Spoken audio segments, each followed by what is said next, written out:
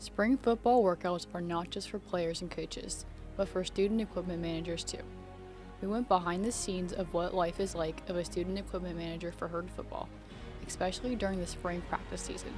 We talked with senior Herd equipment manager Megan Campbell about how her journey began as a Herd football equipment manager. Well, I started my second semester my freshman year, and it was someone from back home. I'm from Pittsburgh, and they knew a former equipment manager.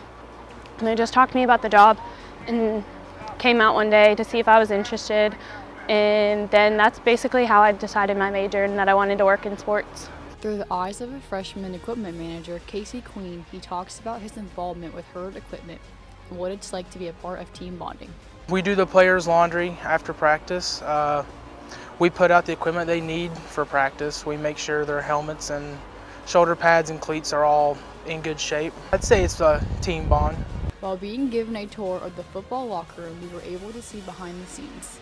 We saw old and new uniforms, varsity jackets, helmets, washing machine equipment, cleats, and college football banners. It kind of makes you appreciate people more, and people don't realize how much you actually do and what goes on behind the scenes. People don't realize that, but now you experience it and you realize how much effort people actually put into the job.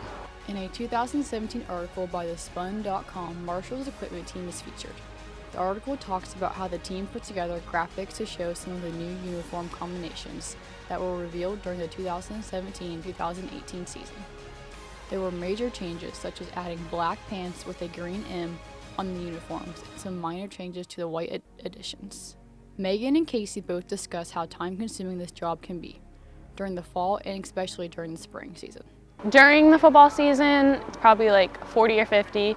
In the off season, we're only here 3 days a week, like 2-3 hours a day. Fall seasons, whenever football season's around, and we're here anywhere from 1:30 to 9:30 at night.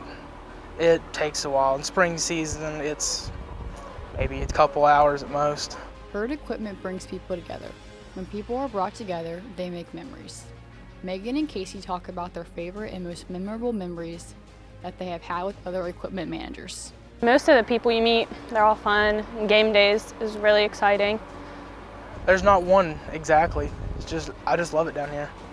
People seem to think that equipment managing is only a man's job, but girls can easily pursue a passion in this too. Megan further explains what it is like being a woman working in a man's world. It's not bad. They're all really respectful and nice to me, so I've never had any problems. Being an equipment manager is a lot of fun and a lot of work. However, anyone can become part of Herd equipment team. It doesn't matter what your career choice is, as long as you are passionate about Herd football, hardworking, and want to become part of a big family, then this job is for you at the Jones C. Edwards Stadium. Just go for it. Follow what you want to do. Follow your dreams. I mean, you might get looked at different because you're a girl, but if you try hard, you'll be good at it. It's a lot of work. It's a bit time consuming, but it's fun and it's worth it.